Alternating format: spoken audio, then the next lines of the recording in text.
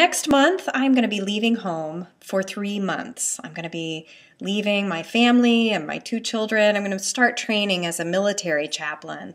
The training all happens on the East Coast, and my family lives on the West Coast. And so for these 3 months, we aren't going to see each other.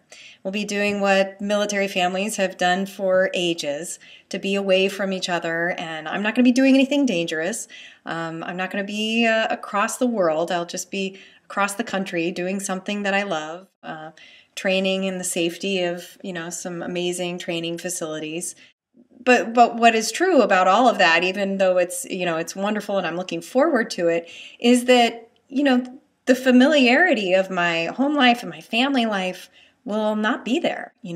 All the things that seem to be, that are happening now have a different kind of weight, a certain kind of poignancy to them where, I make a meal and I think, gosh, next month at this time, I won't be making this meal. Next month at this time, I won't be helping you with this homework. I won't be driving you to school. All these things that make our family life pulse, I just won't be a part of in the same way. And I know they're going to miss me, and I know I'm going to miss them.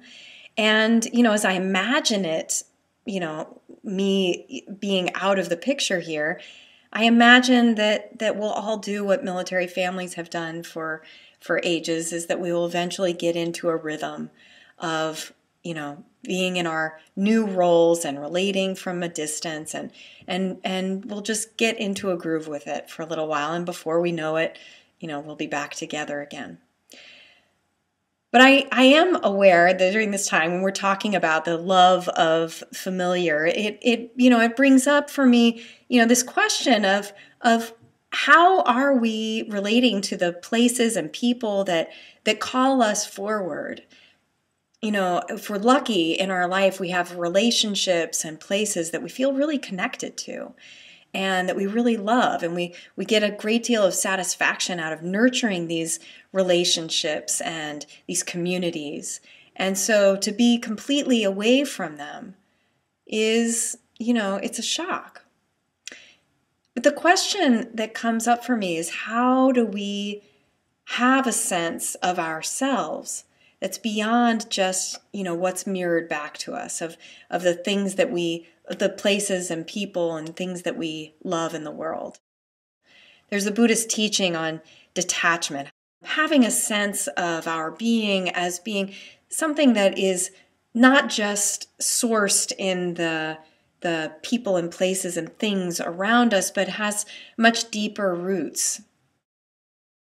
That we are rooted really in, our sense of being comes from a much more vast place, a much more vast connection to the universal whole than it does to any one person or place or thing, certainly that could be around us, no matter how much we love or feel called by that one person, place, or thing. And so these questions become pretty clear when we're completely taken out of what we're comfortable with. So when is a time that you have felt shaken from what you know, from what is familiar?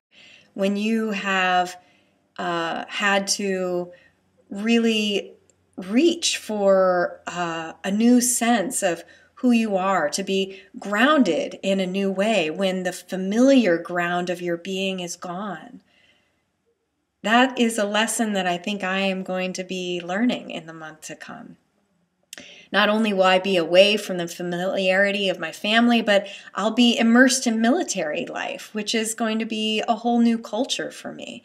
I'll be learning about saluting and wearing uniforms, and I'm pretty comfortable as a chaplain, but doing chaplaincy within a military setting will be a new thing for me. And so, cheers to all things new.